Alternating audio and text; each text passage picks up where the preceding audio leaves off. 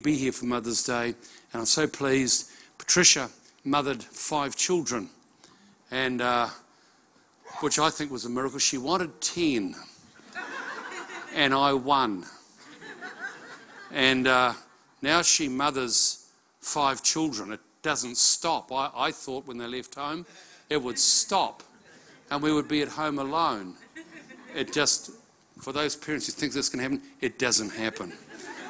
They want to live at home, they want to be with mum. And so she just keeps doing it. But it's now got another 8 children called grandchildren added to it. And so the mothering thing just never seems to stop. The dad thing stops a little bit. I go fishing to get away from it. But no. But I think Patricia has been one of the great mothers. Why don't you give her a welcome?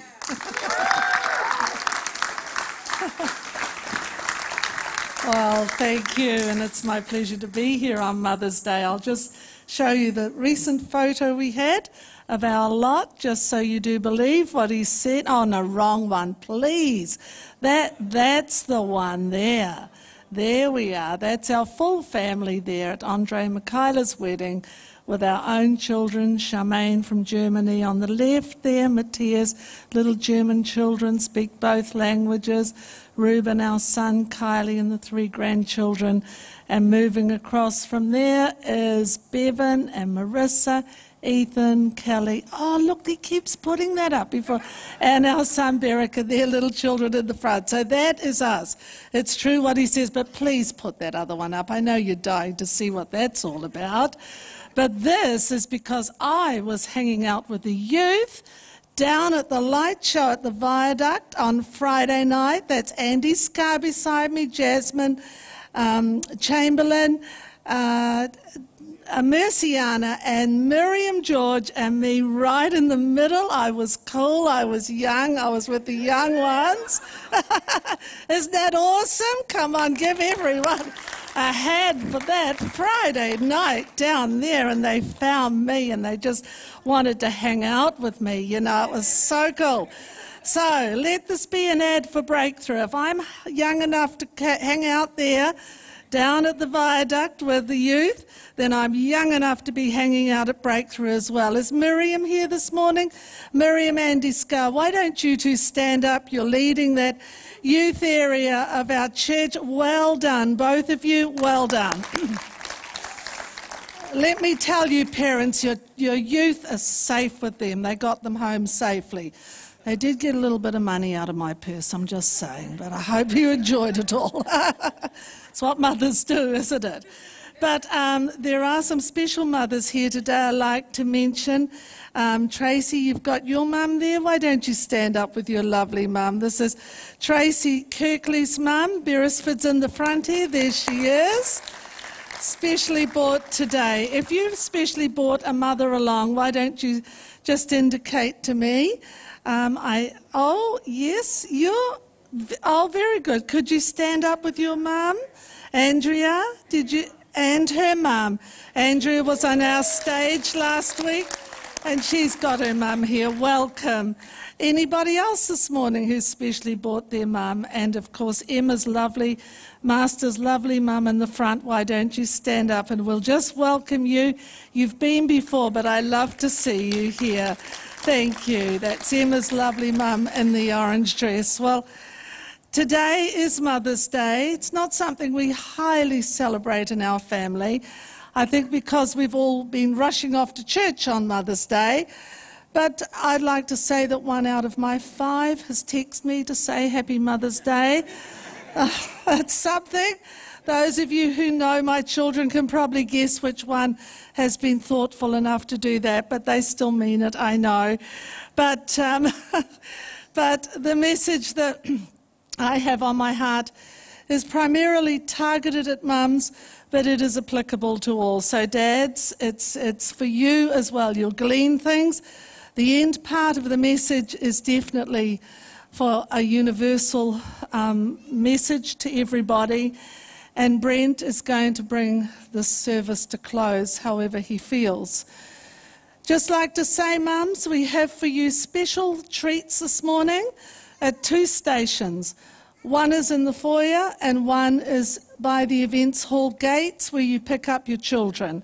Special drinks with nice glasses and other things that have been organised. And tonight, when Bevan is here, we have chocolate log, ladies. So if you're here tonight, that'll be special as well. I'm super excited about Bevan being here. He comes like a burst of something, but he will also be doing Breakthrough here this year, fronting some of our meetings along with Joel and Brenton, however that rolls, and with our guest speaker, Patty, who is a great woman. Anyway, so that's for you ladies. If Brent forgets to say at the end, find your special station, either in the foyer or at the events hall gates. Men, that's for the ladies and not the children either, so take guard. Right, my message this morning is whispered words. And I think the most effective way at times to communicate with our children is not through shouting and yelling and threatening and carrying on, but through whispering. The silent little words that you whisper in their ears.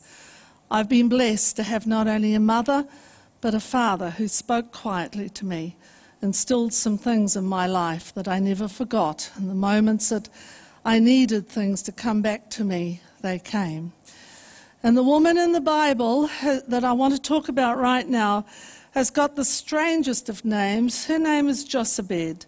She was married to a man called Amram, who was from the tribe of Levi. And they lived in Egypt under the tyranny and the rule of the Pharaoh at that time. She had already had 2 children called Miriam and Aaron, who would feature later on in the story. But she had this child, this boy, and the scriptures say that he was beautiful and unusual. And from the start she must have known that. But the times were terrible. The midwives had been told that if any woman gave birth to a boy, they were to be killed right there and then and thrown into the Nile. When the midwives, the Israelite Jewish midwives, refused to do that, Pharaoh upped his ante a little bit and said, never mind that then, just throw them in the Nile anyway. He was completely determined to reduce the population of the Israelites that were growing and multiplying in Egypt at that time. Whatever way he was going to do it, he was going to do it. He was afraid of the Israelites, that they would outnumber them, and he was afraid that they would start like a civil war and rise up against his rule. And they did have God on their side, so he probably had good reason to be afraid. But it was in this climate that this mother gave birth to this beautiful child, unusually handsome little baby. And because she didn't want to be heard, she secretly hid him. And so began the whispered words. What, as a mother, do you say to that newborn baby that you're holding in your arms? They are the most tenderest words of love. This is your own flesh and blood. This is the thing that has come from you. The words of love, the words of protection, the words of just adoration to this little bundle in your arms. Those of you who have been mothers know what this is like. Holding them closely to you, letting them sleep in the bed with you. I know mothers it's been advised against, but let me just say, with all my 5 children, the whole family had good sleep nights because the baby was always in the bed with me. No screaming babies in my house. Just not saying that's the way you should do it, but that's probably the way she did it in those times to keep this little baby crying. Because if the baby had been heard, it would have definitely been thrown into the Nile, there and then. Whispered words, quiet whispered words, going into the spirit of this newborn baby day after day after day. Quiet little songs whispering, God is with you, God loves you, I love you. You're a child of God's, you're a child of mine. And so this went on, but we read something incredibly poignant about these parents. It tells us In Hebrews chapter 11 and verse 23, by faith Moses, when he was born, was hidden for 3 months by his parents, because they saw he was a beautiful child, and they were not afraid of the king's edict. So right from the start, just a moment, right from the start, the whispered words that would have come into Moses' ears were words of faith. Why? Because these parents had faith. By faith, Moses' parents had the faith in God to hide him for 3 months, and they were not afraid of the circumstances going on around them. They were not afraid of what the Pharaoh was saying. 3 months this happened, and at 3 months we know the story so clearly. We've seen the movie, and I don't think it exaggerates anything. She could not keep this little baby quiet any longer. He was becoming demanding, he was becoming noisy, he was becoming to the age at 3 months where they start moving around a little bit. And this mother is in the face of real fear. Real fear. In the face of real fear, that is replaced by real faith. Faith in God, that no matter what was going to happen, there was one bigger than the circumstances around her. Come on, ladies. Some of you mothers are already, oh yes, come on. Come on. Real faith in the face of real fear for her baby. And she took him, a little basket. She lined the basket with something like tar, which was probably similar to what goes on the roads. And her last whispered words all the way as she's pushing that little thing into the water, hoping, believing, her last whispered words would not only have been to that little baby there in this river Nile, but also to God. God, my Father, take care of this little one. Preserve his life. Have your purposes. Whispered words, not too loud, in case any of those guards heard who were marching up and down the Nile looking for anything that was a male. My goodness, whispered words. And as she let that little babe go, we know the story. She said to her daughter Miriam, who may have been around about the 10, 11-year-old mark, watch. Just watch him. Watch him. I don't know if she'd ever instructed that girl to know what to do. Just watch. I can't do any more. I must let him go now. You watch. Whispering in the reeds of the Nile. You watch. And as she watched, away she went. Pharaoh's daughter came down, saw this little basket, took the lid off, and the baby was crying, it says. And Pharaoh's daughter did not have children. Her husband had died. And that maternal thing within her thought, oh my gosh, what a beautiful baby. What an unusual looking, beautiful boy here. And she picked him up, held him to herself. And the daughter came up, Moses' sister, and said, shall I get some wet nurse to feed this baby? Keep him alive for you, Pharaoh's daughter? Yes, she said. Went and got her mother. Paid her mother, said the mother would be paid for this job. My goodness, isn't that just the grace of God? Isn't that just the grace of God? In the face of fear, there is great faith. By faith, it said, these parents, when Moses was born, by faith his parents had to not only hide him, but then also to release him and know that God would take care of him. I don't know, commentaries vary on this. I don't know how long it was, or necessarily the access to Pharaoh's palace that the mother had with her son Moses. Commentaries vary, or how long she had him for. It could have been 5 years, could have been 3 years. Some say he could have been much older, that she cared for him. But this one thing I do know, that there was no way that Moses would learn either about his God, who he was, or his destiny unless it had been through the whispered words of his mother. No one else had that access to him but his mother. And I imagine it like this. I imagine she was in some part of Pharaoh's court, access to Pharaoh's daughter coming and going, because this was her son. She'd rescued him out of the Nile. She would not have left him until he was 5 or 12 years before having him come into the palace, either visiting or living there in her quarters with his mother. And this is what I imagine. Moses. Look out the window there. Look out that window. Look at what's happening to your people out there. Look at how they're being treated. Look at how they're forced to do things. Look at how the Egyptians are treating them. Moses, you are called by God to bring freedom to your people. Moses, you are not called to be one of them, even though you're living here in this palace with all this luxury and refinery and privilege. These are whispered words that this mother would have said to him over and over again. Moses, God is your father. You are a miracle. God saved your life when you were in the basket on the Nile there. He did not save your life for nothing.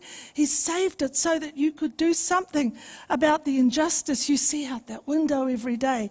You can do something about how the people of God are being treated by their slave drivers. Moses, your name is Moses because you are a miracle. You were got from the water. Pharaoh's daughter called you that. But you are called a child of the living God. You are a child of the God of our fathers, Abraham, Isaac, and Jacob, and she would have listed the whole lot off. Moses, you have a destiny. Moses, you have a calling. Moses, I'm with you, but you are going to one day do something great for God. And she would have taught him about God. She would have taught him about who God was, all about the things. Right from the creation, right through the books of the Bible as coming up to that point. She would have taught him about his purpose. Faith from a mother like that is imparted to a child, no matter how young they are. And dare I say, no matter how old they are. Faith from a mother was imparted to Moses. He would have believed something that other children his own age could never have believed. He would have believed something that the other children in Pharaoh's palace had no conception of because they had another voice in their ears. He would have believed that he could make a difference in a world that was wrong. They only believed that they would be part of it and carry on the oppression and the slavery of God's people. Whispered words in the face of danger. Whispered into this little boy's ear. And I just want to say, I didn't mean to make this point again, but I just feel it's not just your baby. It's not just your child. It is as long as you are a mother. As long as you are a mother, regardless of how old your children are. I can only ever speak words over Skype to my daughter in Germany, but my goodness, I do. When she talks about, Mum, I don't know what it's going to be like when we come back to New Zealand here, the housing prizes, will Matthias get work? I remind her, darling, God's been with you every step of the way. Yes, every step of the way. 10 years ago when you went to Germany, you didn't know what you would do. There was a job and there was a handsome German man there wanting to marry you. And yes, you're back there and you're doing fine. Every step of the way, God is with you, God is with you, God is with you. Come on. No matter how old they are. Just wanted to make that point again. Hebrews 11 and verse 24. By faith, Moses, when he had grown up, refused to be called the son of Pharaoh's daughter. Yes, wasn't going to be called the son of Pharaoh's daughter. That's brave. All of its own, that's brave. My goodness. Why did he ever refuse to be called the son of Pharaoh's daughter? All this privilege. He probably had his own little throne right there. Everything he wanted. Because he had had whispered words from his mother. Mother's happy Mother's Day. My goodness. Right there. Would your child like those whispered words from you? If you feel today, and I know some of you do, it's okay, that you've stuffed it up a bit and said some words to your kids that maybe right now you're just regretting, thinking, oh my gosh, I don't think that really helped them a lot. Maybe I'd gone a bit over the top. Let me tell you, it's never too late. It's never too late to start again. It's never too late to whisper some words to your child that is going to bring about their destiny, what God has for them. Teach them about God. Whisper words of faith from your heart. It's never too late. Kids are so resilient. They'll forgive you in an instant. I know that. Not perfect myself. There's been a few rounds of the garage in my day that I might regret, not that I'd tell them, but you know, when they were growing up. Now, come on. Whispered words. Your children, do they refuse to be named after the things of this world? Or do they enter into it? Do they refuse to move away from those whispered words that you have told them? You can never overdo this. The God that loves them, whisper it to them all the time. Child of God. And Moses, he refused to be called Pharaoh's daughter, choosing rather to endure ill treatment with the people of God than to enjoy the passing pleasures of sin. He refused to be part of that situation. He refused to be part of the problem there. He refused to condone this injustice and cruelty and slavery because somebody had whispered different words into his ear from the very moment he was born. And who was it, mothers, on this Mother's Day? It was his mother. And through that, faith was imparted. And we see here that Moses decided to make a bold move. I think it was a bolder move than getting the Red Sea parted myself, because by faith he left Egypt, not fearing the wrath of the king, for he endured as seeing him who is unseen, which is God. Let me tell you, when he left Egypt, he wasn't just going for a walk out into the desert. He was fleeing for his life because he had actually killed someone who was hurting one of his people. And he had been found out, and Pharaoh had found out and went to try to kill him. He fled for his life. He fled out into that desert, yet by faith he was going. By faith he left Egypt. He did not fear the wrath of a man. He did not fear what could happen to him because he knew this unseen thing was his God. He knew that this unseen thing would protect him. He knew that the unseen, looking as seeing him who is unseen, his God, he knew that regardless of what faced him out in that desert, God would protect him. Isn't that awesome? Isn't that awesome? Come on. And for some of you here, I just know that leaving the Egypt is important. Leaving is important. Not fearing anything, but knowing that God is going to be the one to bring about the miracle, which is definitely what happened in the story. And so it was that he went to the desert. He didn't just go out there strolling or on a donkey. He would have got the fastest chariot and the fastest horses he could have found. He would have known what Pharaoh and all his lot were capable of doing if they decided to kill him. He was dressed as an Egyptian. He was riding on transport that was Egyptian. And he went into the desert at a pace for a long, long time. It says there, into the Sinai desert there. And as he got there, he came to a well. Something else was going to come back to him of the whispered words from his mother. Because he'd learned from his mother something about how to behave kindly to people. And he sees these girls there sitting, trying to get water at the well. And these others come up, shepherds come up, and they're bullying and knocking them around. This isn't right. This is a repeat of Egypt. Women shouldn't be pushed about like this and out of the way, we're here, girls, kind of stuff. The whispered words would have come back from his mother. Be kind to these girls. Be respectful. Don't be like these Egyptians. Moses, remember when we looked out the window and you saw how badly they were treating people, old people, women, anybody who were the children. Don't be like that. Moses, you're beyond that. You're different to that. You're a good boy. You've got a good heart. You've got God with you. It's all coming back to him now as he's sitting there at this well and this commotion is going on. And so he got rid of the bullies and the girls quickly and drew their water for the girls. He's a gentleman. How did Egypt ever produce a gentleman of this magnitude?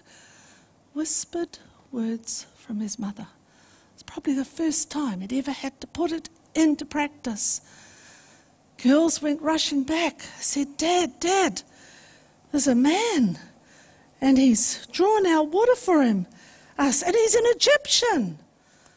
An Egyptian. I mean, did the father have no caution that if he invited him in for dinner, he could kill the lot of them? This is an Egyptian on a chariot dressed like they dress, and that gold stuff and the things on their head and everything. This is an Egyptian has come to our little well in our little village. But we find that the father knew something. There was a connection there. There was a connection, a God connection. And this unseen God that had led Moses as he fled out of Egypt, he only saw God. He only believed in God, had led him to the right place at the right time and to the right home to be able to marry one of these daughters in good time. Where did he ever know how to find God's people like that? This man was a priest. These were his daughters. Where did he ever know? The whispered words of his mother. The whispered words to your children will help them find the people of God wherever they are. 3 of my children live overseas.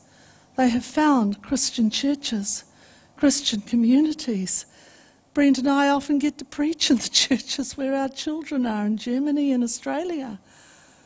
Whispered words. Always look for the people of God. Always look for a church where you can serve and give into. And they have whispered words. Only way Moses could have found his own people. And as we find, Moses also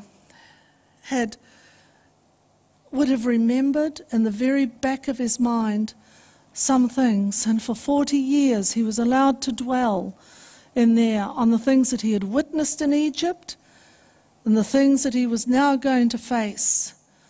The whispered words of his mother would have been very, very familiar in the back of his mind. They were to be brought into startling focus the minute he went to the Sinai, where the mountain they worshipped at, with his little flock of sheep, and the bush burst into flames, would not stop burning, and from there the voice of God spoke.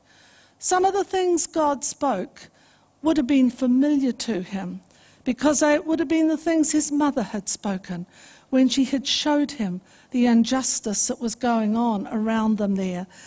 And God said to Moses, I have seen the oppression of my people. I have heard their cries of distress. This is familiar to him.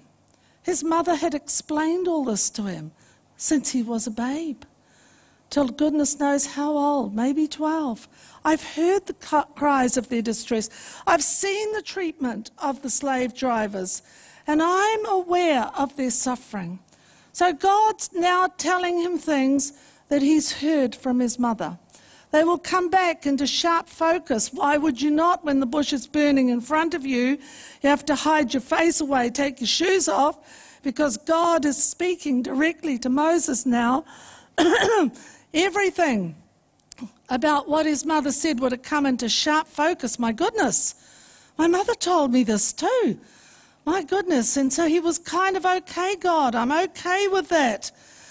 But what was not familiar was what happened next, because God became adamant with Moses there.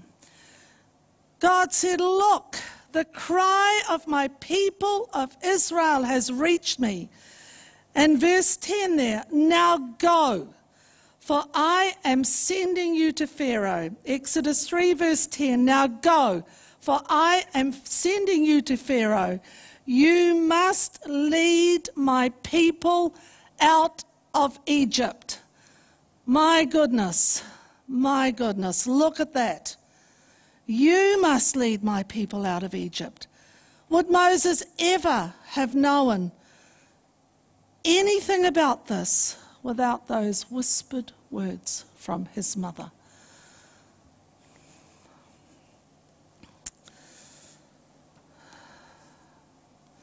And so it was he did.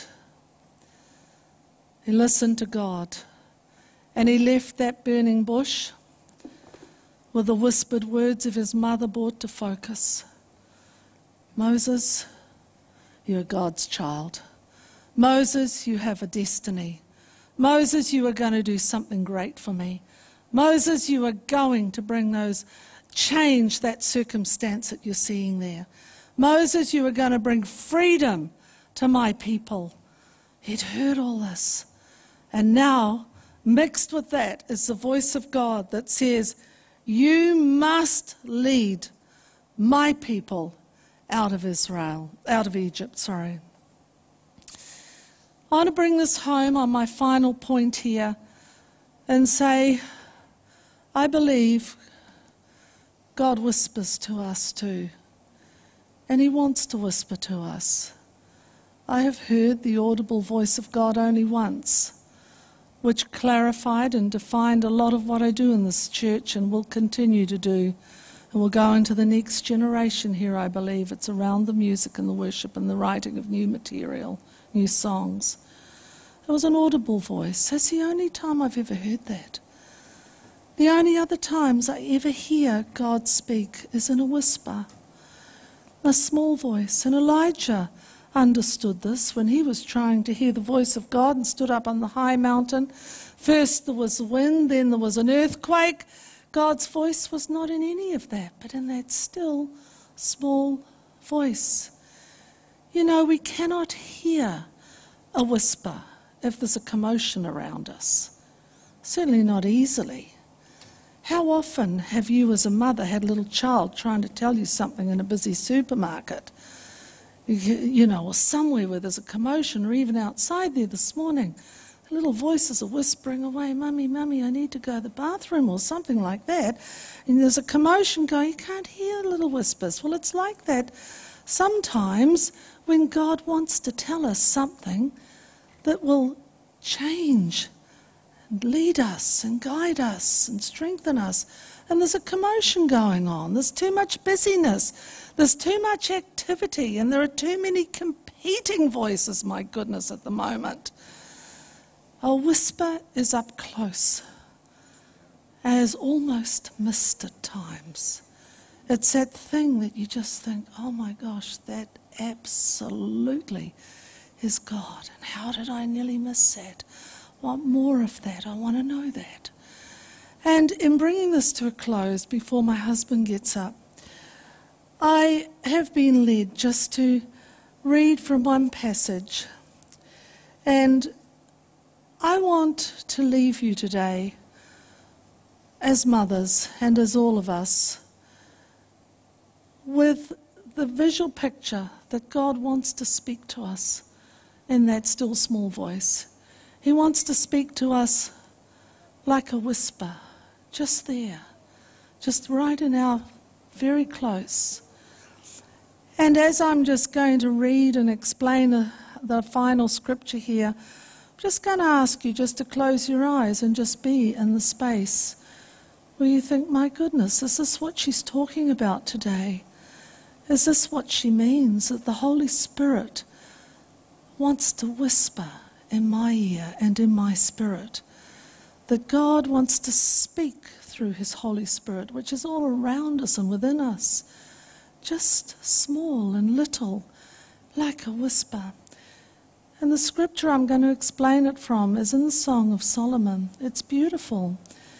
Jesus, who's my beloved, said to me, "Rise up, my darling."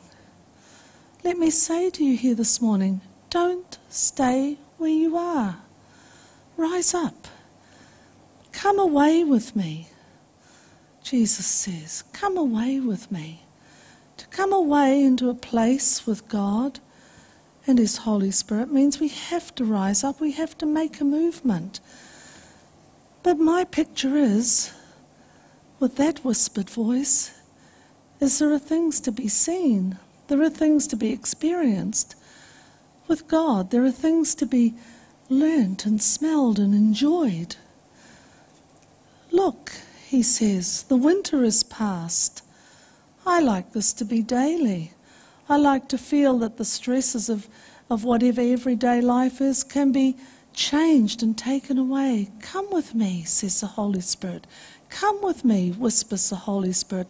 Come away with me. The winter is past. Those rains are gone in your life. The flowers are springing up again. Did you know that with the Holy Spirit you can see new growth all around you? In your family, in your children, in your home, new growth. And he says, whispers, come away with me. See what I see around your life. See that new growth. The season of singing birds has come. Can you hear that sound from heaven? Can you hear that? Can you hear a beautiful sound, not the commotions that go on? And listen for the sounds of singing. The cooing doves have filled the air. Oh, how nice. The fig trees are forming fruit.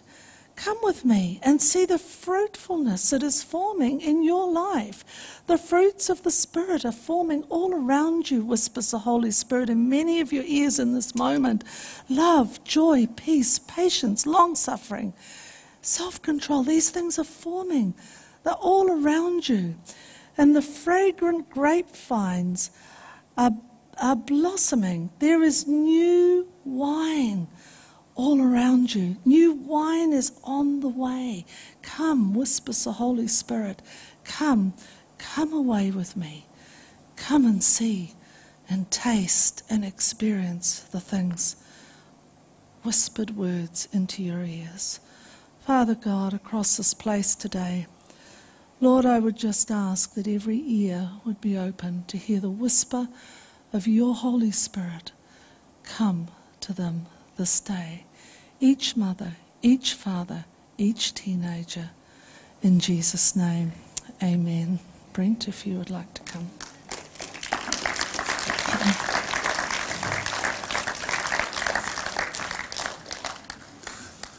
I think that the profound nature of this is this fact, that the words create identity. And one of the things that is so, I think, poignant in what Patricia shared this morning is when Moses' mother shared and spoke to Moses in a very difficult circumstance, she actually created identity that created a deliverer. In the same way then when Jesus whispers to us, actually he creates in us identity and causes us to be deliverers in whatever way that we are meant to express that. And it's one of the most profound understandings of what spirituality is, what hearing God's voice is actually he's trying to get us to understand that we are not how society tries to make us, but we are we are meant to be the result of what God seeks to speak and create identity. And mothers in particular, and fathers also, but mothers have a huge task. What are you speaking into your children's lives? Even if they're like my kids, growing up and already married.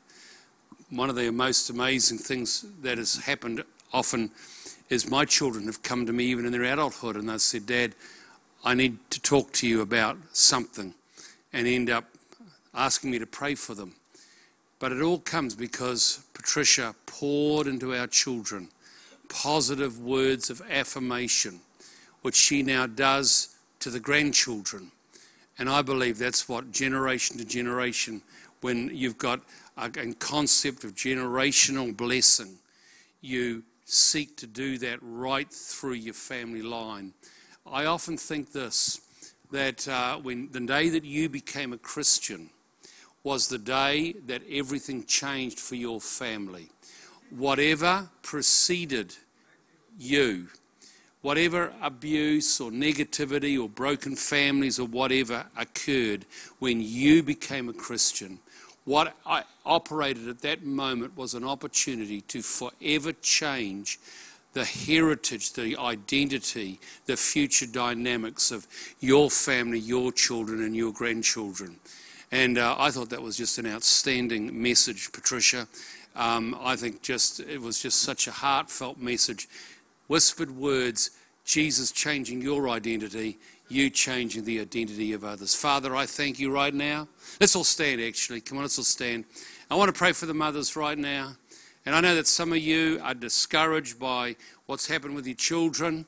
And I think sometimes there are things that God can give to you to actually bring reconciliation back with your kids, whether it's writing them a letter, whether it's asking the kids to forgive you for stuff maybe you've said or done or whatever.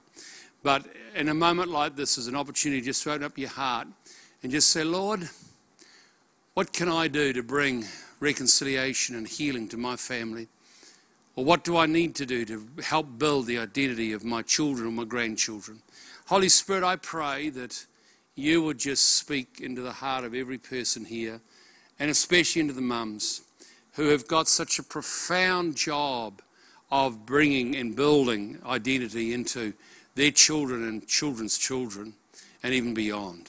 Father, I pray that you'd bless every mother here today, that this would have been a word that has just incredibly encouraged, inspired, directed their lives. Father, just bless mums today. Let them have a great rest of the day tonight. When Bevan comes, just also let him just bring a great word to mothers that will just inspire further a shift in our hearts. Father, we are called to stand in that position of faith for our generation and future generations, like Moses' mother did. And so, Father, we pray, let that grace be around us. In the name of Jesus, God bless you. Amen. And we got some great food for mothers. Men, keep your hands off